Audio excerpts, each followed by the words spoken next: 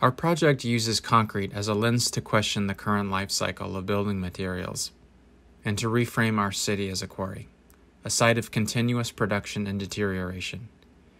We materialize Walter Benjamin's questioning of eternal progress in concrete, the material of urban growth, and ask how we can shift our practices to not only anticipate adaptation, but to design for it, to look backward and forward at the same time, and deny the finished state in hopes that creating a design continuum allows us imagination and foresight. With concrete as our primary tool, we look to Jane Bennett's Vibrant Matter to consider material as an active agent in the city. When we conjure an image of a typical modern city, concrete often makes up a large part of that image. Concrete jungle, concrete megastructures, concrete pavement. Concrete is everywhere. And in the architectural community, the material has come to be vilified as a relic of ill-intentioned modernist experiments, and more recently, as a contributor of 8% of the world's CO2 emissions. As the most popular construction material in the world, its scale of production makes it an ethically and environmentally problematic product. Yet concrete isn't likely to go anywhere soon, and we don't want it to. It's a staple of our civic identity. It has allowed us to make major strides in engineering. Currently, material scientists are developing technologies that would make concrete more sustainable through an array of strategies, including substituting cement with fly ash and crushed recycled glass, increasing concrete's porosity, and even growing concrete using bacteria. These new technologies indicate that concrete can be an adaptable material. What if its life cycle could be extended? What if its deterioration could feed future projects and reuse designed into the concrete product itself? To explore this alternative timeline, we situate ourselves within Newtown Creek, a deindustrialized coastal site in New York City.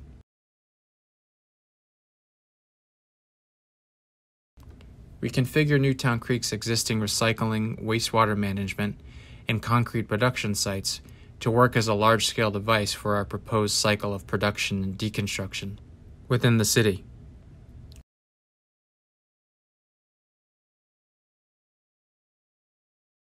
We explore deployment and redeployments of concrete SIP panels, porous concrete, and e-concrete cladding over time in the built environment, specifically in Newtown Creek. Engaging with the particularities of Newtown Creek, canal, seawalls, floodplain, factory buildings, and open vacant spaces, we approach the site as our stage upon which to experiment with extending material life cycles. This project is a continuum, a set of practices that transforms our site in Newtown Creek over time. In present-day Newtown Creek, existing factory buildings and vacant lots dominate the site. On our site, a precast concrete factory is the starting point of our process of design for disassembly. Now let's project ourselves 30 years into the future, where a localized infrastructure has been established to deconstruct, transport, store, and manufacture the city's building stock as it exits its life of serviceability. Measures are put in place to divert material from entering the waste stream, to be redeployed in another form with another purpose.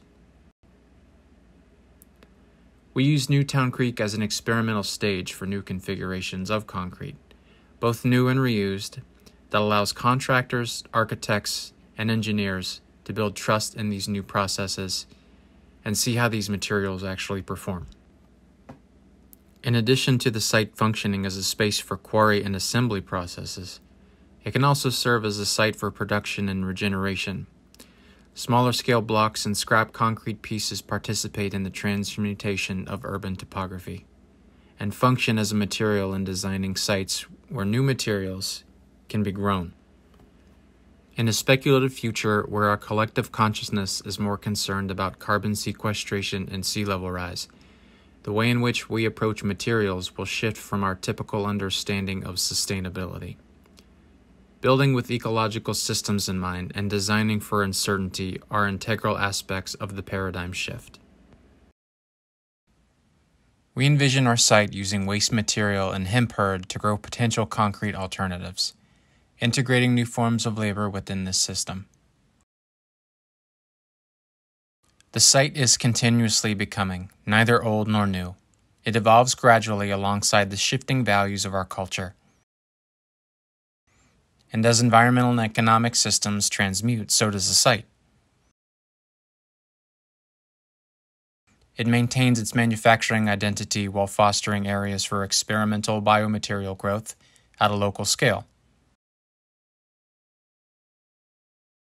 Within this evolution, materials from the on-site factory are disassembled and repurposed at the creek's edge to encourage habitat growth, as well as the site's own adaptability to climate change. The production and labor of this design for disassembly process is partially housed in a proposed concrete factory, where new material mixes are created and custom and standard precast slabs are assembled, disassembled, and broken down. The factory offers a more climate-controlled environment, safer working conditions, and more consistent material outcomes. Pieces are put onto barges and trucks and distributed to their next life within the city. The factory building is itself constructed of concrete SIP panels and clad in biophilic concrete panels, all of which use dry joints and are easily disassemblable to allow for their continued use in new contexts. Like a machine, parts can be swapped, traded, or reused depending on their design and function. As the material weathers and parts retire their structural capacity, they are designed to redeploy as various landscape adaptations or to feed new construction cycles. Mining the Future develops a system of urban remediation, a process of building and unbuilding that articulates the full lifespan of materials. Through quarrying the modern city for fragments of history to carry into the present, we honor the past and set the stage for a more complete, local, and sustainable future.